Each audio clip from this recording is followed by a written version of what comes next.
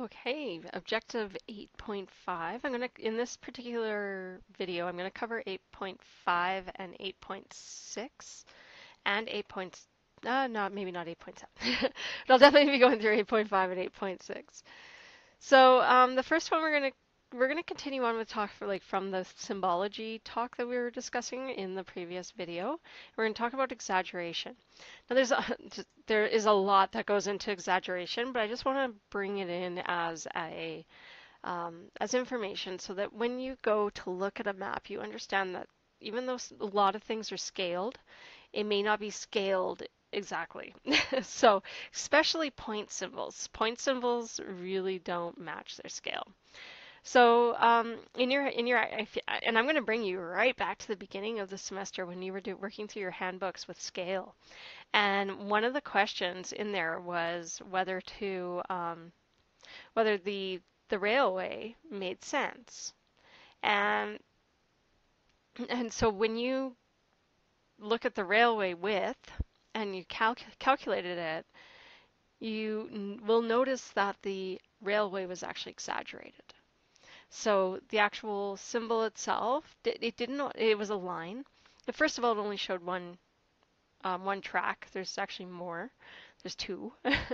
um, and or even more than that. I think sometimes there's like six in one area.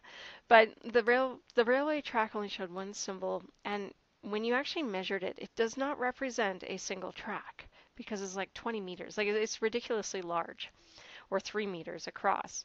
And a railway track is not 3 meters across, and I think it works out to approximately 3. So when you lay down, let's take a look at the Old West movies, right? They would tie up a girl and put her on the railroad, waiting for her to be killed or whatever as the train comes by. And so this person's tied up on the railway track. There's no way that that is 3 meters wide. So the exaggeration is there. And so the symbols are made larger than what the actual scale says in order to emphasize that location or some sort of relationship. So you do come across this a lot, point symbols especially. I mean, if you think about the little cow that I had there, you put that on a map like a 1 to 20,000, it is not the size of an actual cow. It is made larger so that it can emphasize that information. So that's exaggeration. That's where it comes from. And it also helps ensure that the symbol can be seen. Like so, for example, roadways and such, the lines are made thicker sometimes if you can't see them, so they're just made bigger so that you can actually see them. So taking that, we're going to talk about cartographic principles. And so this is cartography. This is what makes a map look good. It's kind of the art of making maps. So it's something to kind of keep in mind as well. So a cartographic principle, there are really 5 components to it. So the first one is legibility. And this goes with your data and with everything around it. Can you read what is on it? If you can't read what is on it, then it is not legible. And that goes for font, that goes for colors, that goes for foreground and background, that goes for like everything. Is the print too small? Is the legend too crowded? Is stuff overlapping that shouldn't be overlapping? If you can't read it, it's not that. Can you distinguish the symbols from each other? Now, sometimes this particular statement where I say, can you distinguish symbols from each other? If you can't, sometimes symbols are built to be on top of each other. And that's like the purpose of it because they want to emphasize that things are kind of overlapping anyways. But you can see that it's the same symbol, and I'm not having to identify different sizes. Like, for example, I'd have a really big symbol over top a really small one, then I wouldn't see the really small one. So you really want to distinguish those symbols, make sure that even if they do overlap, that there is a way to see the smaller symbols versus the larger ones, and therefore it keeps it legible. The second one is visual contrast. So watch your colors. Now, like purple with green polka dots is not usually a popular idea. So also you're careful using too many patterns. So I talked about that as well. Also watch your contrast. Now, if you have a busy map, like you've got lots going on, you probably don't want high contrast, because if you have high contrast, you're going to end up with it really hard to see. It's going to be too contrasty. So you'll want to reduce the contrast for everything and kind of mellow it out if you have a really busy map. The third one is figure ground orientation. So this is where like you're looking at a background versus a foreground. And sometimes there's like multiple layers to that as well. So you want something that you want the reader to be focused on first, to be the darker thing, and the one to be kind of the most stand out in the orientation.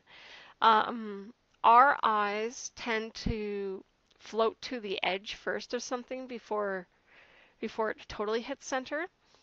So if you have too much like dark on one side, it's going to feel really strange, right? Like, so if your primary focal point is not the center of the map and it becomes off to the side, it's an uneasy feeling for the reader.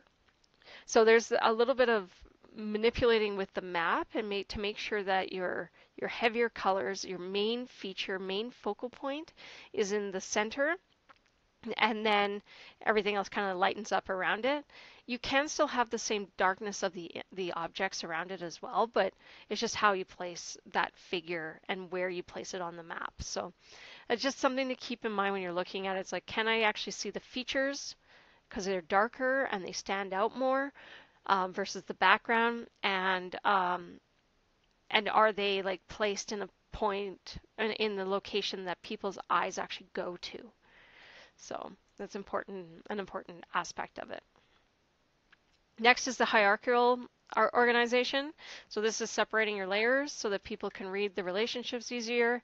Again, making sure that you have darker ones at the top and they're not overly large, and then the lighter ones and more paler layers at the bottom.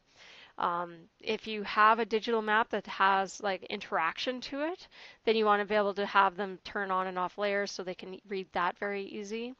So you want to kind of have this is what's going to be on top, this is what's going to be on the bottom, and this is the order that it should be in. So there's always a hierarchy on that. Because for example, if you're trying to show the like factory carbon output in a city, and you put all those factories in the different locations, and but then there's like little rivers behind them, and then you put that like on top, and then all of a sudden it's like overlapping your symbols. That's probably not what you want to do. You want to be putting the points on the top. Sometimes points go on the bottom, and that's okay too. It just depends on what you're trying to draw the attention to. So there is a hierarchy. The last one is balance. So balance is just watching how you lay out your map. So, you want the map to be the most important thing. So keep it the biggest thing. So I often see people make massive legends, and the legend is the same size as the map. The legend is less important than the map. So the map itself needs to be larger and take up as much of that paper as possible, and then have the legend off to the side. The other thing too is to keep in mind like what we call visual weight and visual direction. So if you look at a piece of paper and you were to put like a little pin on the center of the paper, where is it going to rock? Because it's heavy on one side. So you want to try to keep that balance so it's like nice, and you've got colors in all the areas. You've got the data in different areas. And you're keeping things clean and tidy and not crowded on one single side. So the visual weight's really important, and visual direction. So we talked a little bit about that before, where where do your eyes go? Does it go to the right spot? When you hand it to somebody, it's like, what's the first thing you see? Tell me the first thing you see. So that's that visual direction. And does one, like when you look at your map, does looking at one symbol lead to another?